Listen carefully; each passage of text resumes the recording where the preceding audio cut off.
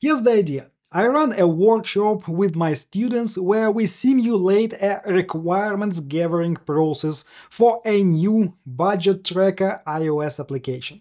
It's messy with lots of back and forth conversations, but I'll upload the raw transcripts from those meetings. Okay, I'm creating a new notebook for this project, and I'm going to upload all these meeting transcripts.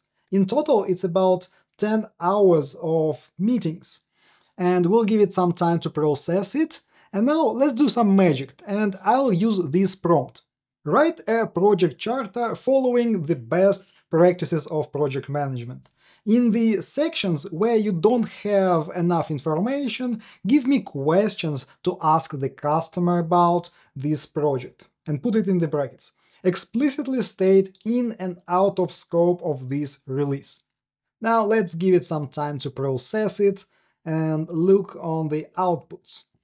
Alright, it took about 30 seconds, but just look at this. It has perfectly pulled out requirements from the transcript and written a full project charter. Think about it, how much time would it take to take all the notes from the meetings, review the transcripts if you have them, and write this one manually? And let me point out on this thing that I asked it to put into the brackets. These are the questions to ask the customer. And look at these ideas. What are the key milestones for this 6-month MVP project? Are there any specific review and approval cadence for deliverables? What is the formal process of handling scope changes and new feature requests? I would definitely include these ideas into the next training.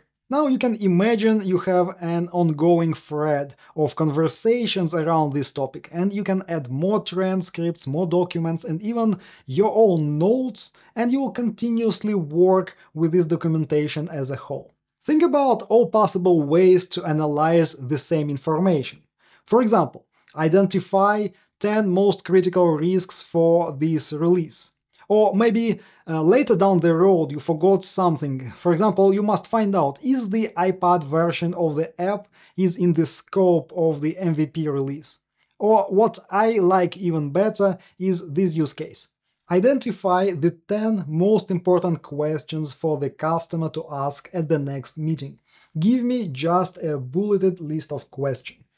Now you can analyze the questions and think about whether you want to ask them directly to the customer or come up with a solution.